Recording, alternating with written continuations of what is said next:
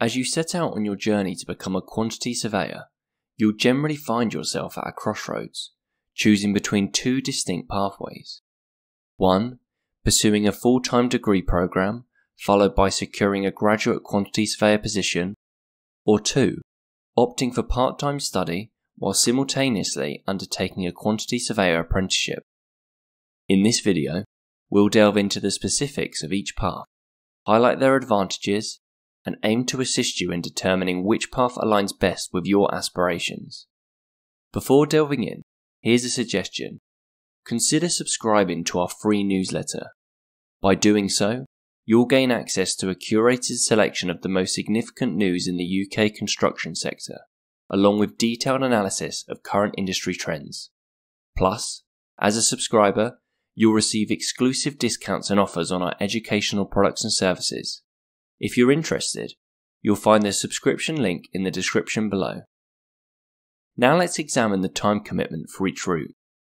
A full-time degree typically spans 3 years, which can extend to 4 years if you incorporate a placement year. In contrast, a part-time degree usually takes about 5 years to complete. There's often flexibility to break this down into a 2-year HNC and a subsequent 3-year degree, allowing you to earn a recognised qualification in just 2 years and offering a break if needed.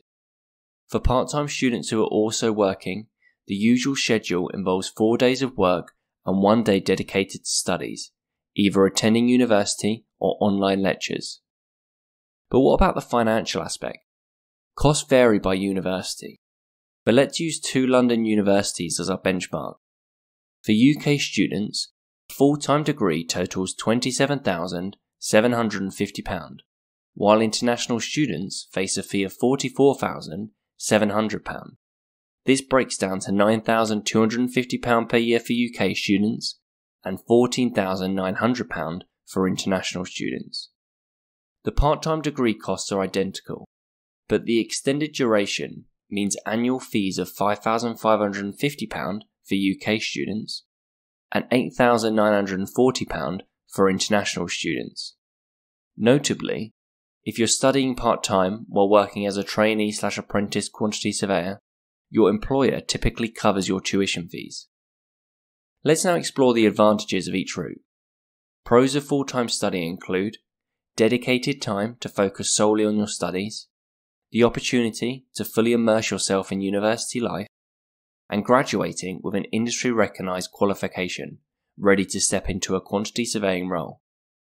Pros of part-time study include your employer often covers the cost, contrasting with the typical student loans or self-funding needed for full-time studies.